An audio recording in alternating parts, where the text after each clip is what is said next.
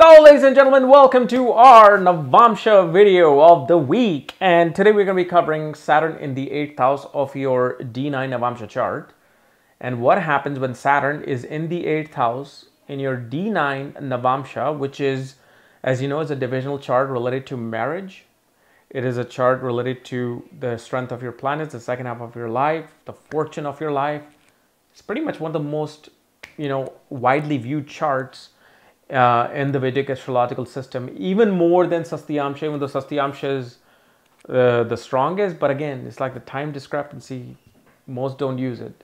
But this is the one that is widely used, so it's very important. And as always, if you do not know, if you have Saturn in the 8th house of the Navamsa, how it's placed in your birth chart, along with all the other planets, for that, check out the links here. Check out my full astrological report, including my books, consultations, under the shop section at this link. So, Saturn in the 8th house. One thing you will notice, I don't care if it's exalted, debilitated, friendly, doesn't matter. Even if you have the happiest marriage, the longest marriage, there will be some kind of a black spot on the reputation of the individual or the reputation of the marriage. Like, for example, I'll give you an example of this one lady who been married for like 20 years, but they had to file for bankruptcy. They had to file for bankruptcy and they had to sell off some of the things in their home. It was a bad time. It wasn't bad where they're on streets, but they're filing for bankruptcy. And the thing is, at that time, they needed help of other people. And that kind of like stayed where everybody kind of knew, oh, they're filing for bankruptcy. There's like, it's kind of like a little mark. People usually want to be like, oh, look, I'm married, I'm successful. But it could be anything. It could be, I'm not saying it's going to be bankruptcy for everyone who has this. No, it just depends on how the other planets are placed, the dasha. It could simply be the fact that you're within the marriage, you may go to some wedding and get into a fight with someone.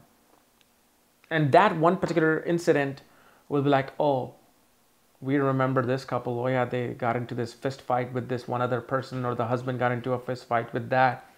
Something always it gives. But here's the thing. It needs to give that in order to give you something better. Because Saturn in the 8th house is very strong for steady and residual growth, especially of joint assets. Now, joint assets always happen late. Like especially after 35, you're able to accumulate joint assets. Before that, even if you're a woman, your husband and you may not be able to save enough money because maybe you're just trying to buy a home, you're this, the investments are not there. But after 35, you will see how Saturn then starts giving that joint assets, especially if it's, now you have to look at the sign to see if Saturn is placed in a good condition where a person can accumulate wealth.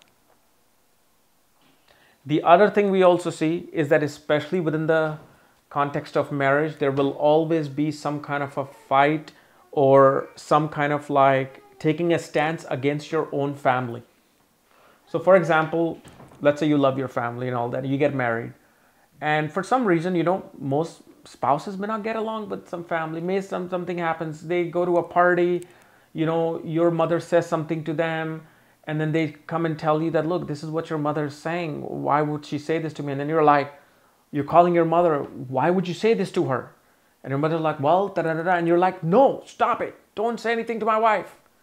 This is my wife. You're not allowed to. And so what happens is you're taking a stance for your marriage against the family. Sure, next week, you guys will be happily eating dinner together again. But it does that.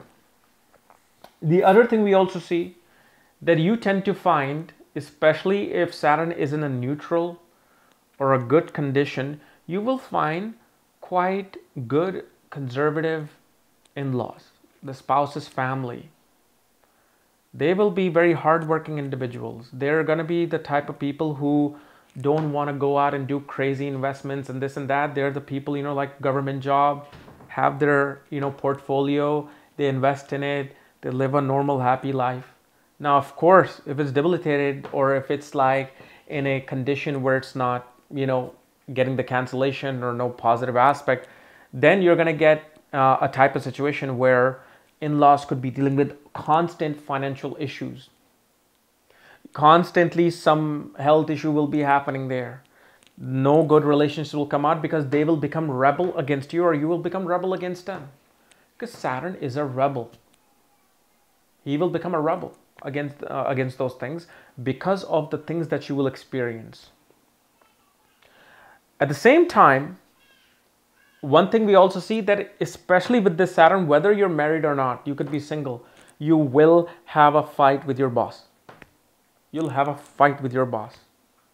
You'll have a fight with some senior person on which, due to which you're going to walk out on your job. It's bound to happen.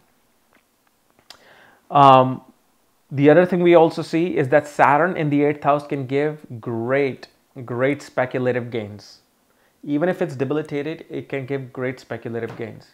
Like especially if you invest long term, because Saturn is long term. Always with this Saturn, especially later in life, always do long-term investments. Not like, oh, let's buy this stock and sell it next month. Let's buy gold now and sell it in 6 months. No, you buy it for decades on end. Then you reap the results with the Saturn. When you do these quick investments, you will lose more than gain more. But Saturn will do, and Saturn also gives a lot of political ambition.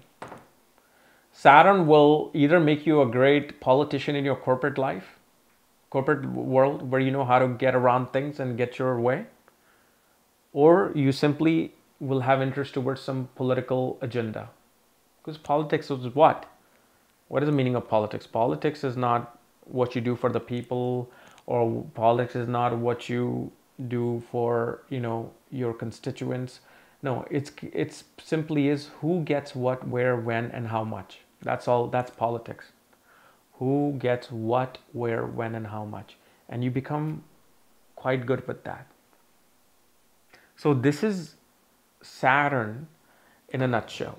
Then, especially Saturn here, obviously, either will give you excellent interactions with astrologers, or you'll have the worst experience with astrologers. Like you'll go to an astrologer and they will get nothing right. Even though they might be brilliant astrologers themselves, you'll have a karma to either not get a good reading at all or get a good reading, but especially only later in life. Once you reach like 35, 36, then you start getting the right astrologers in your life in order to seek some hidden information and hidden knowledge.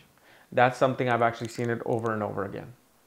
A person does not get a good astrological consultation with Saturn in the 8th, unless of course it's well placed, till later in life.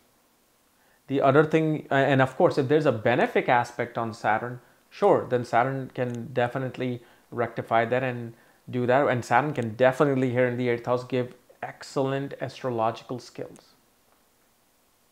Because Saturn, what it does, that a person does not look for shortcuts. Like, there's these techniques in astrology.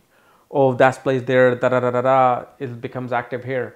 No, this is the person, they're like, I want to know first of all what is written in the history, meaning the classics. And whatever subject, doesn't have to be astrology, whatever subject, I want to know what is written in history and the classics. And I want to do the rigorous process of knowing through the actual mechanics what is happening. I don't want to just look and see things. I want to know why, what, how. Okay. So anyway, this was my analysis of Saturn in the 8th house of Navamsa chart. If you're new to my channel, subscribe below. If you want to know where your Saturn is placed, all your astrological details, check out the links here. Otherwise, we'll see you later. Bye-bye.